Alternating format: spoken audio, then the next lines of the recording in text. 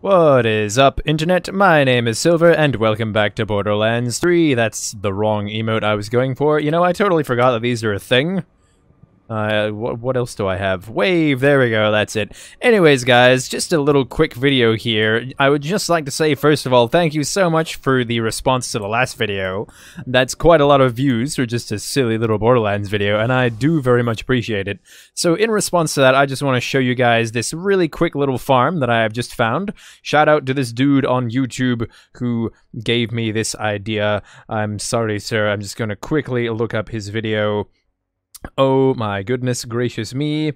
Killer6 is his name. Check him out because this was his idea that I've completely decided to make a video on myself. Anyways, in the time that I have been farming these dudes, I have gotten this, the Hellwalker, with an anointment on it, which is pretty good. It's a pretty average shotgun. It's a reference to Doom. When you pick it up, there's the Doom guitar, and it has the Doom guitar sounds when you fire it. I also got the TK's Wave with another good anointment on it. Oh my goodness gracious me. I got the Health Rerouter. I got this class mod, which is what I was looking for. It's fun when you find things that you weren't exactly looking for. I was just after class mods. I got this thing, the Shocking AA, which is a really cool pistol. It's got a blade on it, and it's super dope. Let me just equip that real quick, because this thing's, I'm quite proud of that. It's really cool. And, yeah, this is a really good little farm, guys. So what you're going to want to do, you're going to want to come to Promethea. Where's my freaking map? The Atlas HQ on Promethea. So you spawn in here, or whatever. You're gonna come up these stairs, and you're gonna go in this direction. This is a super easy farm, and apparently it's very rewarding, because there's also 2 chests around this area, and I was able to find a few legendaries in these chests. Not very good ones, but you know, legendaries nonetheless. Nothing this time. So you see this pillar right here. You're gonna run along here, come out to this pillar, and this allows you to just immediately jump up here. And it's super easy. So we're going to be farming the Power Rangers. I believe they're a Power Rangers reference or something. They're all called the Rangers. And there's the second chest here. Gonna get that. Nothing. So these dudes all jump down, and you more often than not have to fight them all at once. But they aren't that strong. And if you're an awesome, crazy siren like me with this relic that's nuts, you can do a shit ton of fire damage to them, and they die. Ha ha ha ha ha. So you can see the Shocking AAA, it fires a burst, and it does something? Is this firing a lightning bolt pattern? I think this is firing in a lightning bolt pattern. Hold on a second. Well, maybe not, I don't know. Anyways, you're gonna, okay, I'm dead. But don't worry, I have an awesome siren skill that gives me a free second wind. Ah, screw you, dude. Okay, so I've been farming these guys for quite a while, and you might notice that they didn't drop anything good, but that's the whole point of it. You have to farm them quite a bit to get good stuff. But, yeah, guys, that's the whole farm. You just kill those Power Ranger dudes, and, yeah, I'm gonna keep going and see if I can get something cool to drop. Run number dos. So this week is Borderlands. They're doing this whole anniversary week or something. Each week is gonna have a different event going on. Ooh, an anointment. Nice. So last week it was, what was it? Just bosses drop just more stuff in general, and it was like increased loot drops, but this week, it's unique bosses dropping good stuff. So these enemies will not always spawn here. They are a rare spawn bosses, that's what it's called. So yeah, these dudes will not spawn here all the time, but with this current weekly event thing, they will spawn here 100% of the time, and they have a higher chance to drop good stuff. So go out there and look for unique enemies. I'm gonna die again. Oh my god, E equals MC squared. Oh, I don't have grenades. Jeez. Jeez.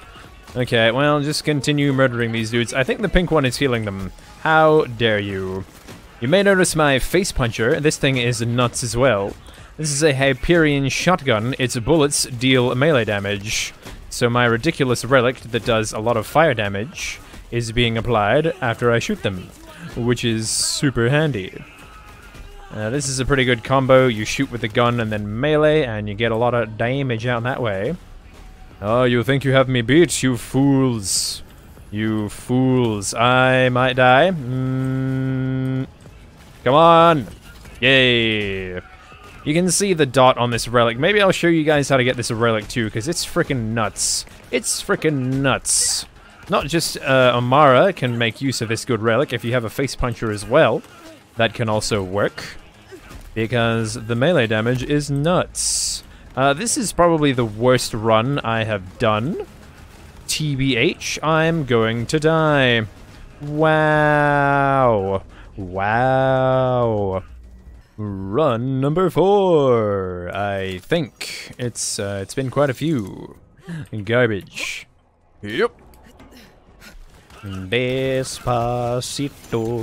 This is how we do it in Puerto Rico. Oh no, I died. Screw you, dude. Zing. Yes, I am using phase cast. I don't know why. My current skill tree is a mess right now. That's why I was after a class mod.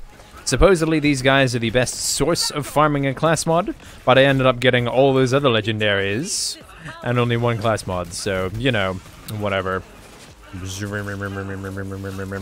I expect you to die, Red Trooper. Nothing good. Aw, shucks. Alright, I'm gonna keep going until I get a legendary or something. Jeez.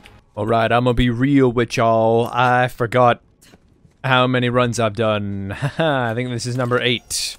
Oh dear. Not counting all the runs I did before I started recording. Yee. If you are looking to farm legendary class mods, good luck, because I have done, I don't know, at least 15, and I've gotten 1 legendary class mod, so big yikes. I mean, I got heaps of other loot. That's a bonus, right? Zzz. Screw you, dudes. Yes, fly around like fools. Ha ha ha ha ha. I will punch your faces.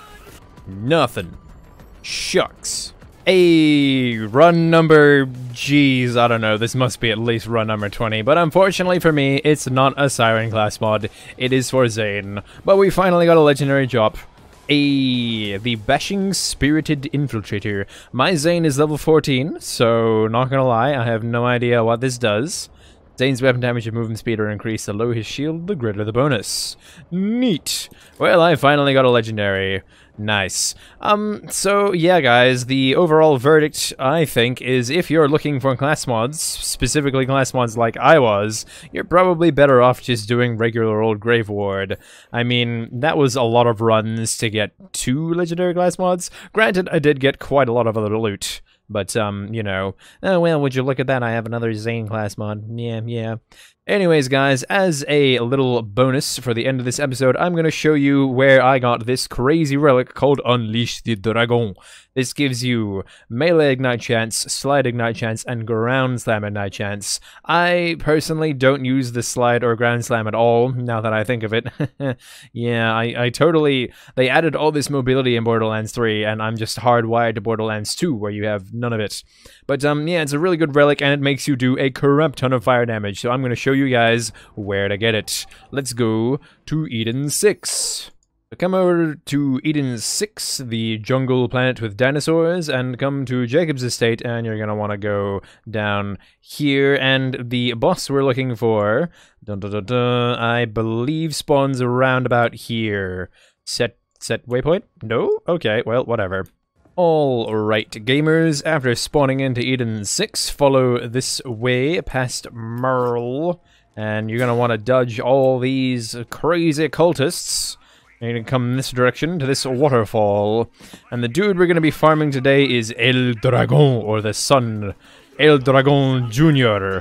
This is, of course, a reference to Battleborn, a game that I really did like a lot, and I'm super sad that it does not exist anymore. Feels bad. This dude is incredibly vocal. He does like to scream. Oh, he does like his screaming. That's the thing about Borderlands 3. Like, if I had any nitpick about the game, it's the voice acting with elemental damage. Like, I don't know why they decided to just make everyone scream their absolute hearts out when they're under elemental effects, but my god, like, people just scream like crazy. Listen to this guy. He's not having a good time. I mean, I suppose it makes sense, but it's just a little bit irritating sometimes. Oh dear. Oh dear. Well, anyways, guys, that was where you get the thing from El Dragon Jr. at this waterfall. Right about here. He'll drop it eventually. I got it on, like, my second run. He is a lot more forgiving than those dudes we were just farming. But yeah, it's a very good relic. And like I was saying, you don't have to be a Mar to make use of it. Just get yourself a Face Puncher shotgun, which does melee damage. I actually don't know where this drops, I'm sorry. Good luck finding one. But yes, it's very good, and it works with this relic. Alrighty then, everybody. I managed to get a decent class mod. Yeah, that's in the Brawl skill tree, which is what I was going for, and that's pretty nice. Alrighty then, guys, I do hope you enjoyed this quick little guide, and go get yourself some cool class mods and or relics. Thank you for watching, and I'll see you all in the next one. Bye!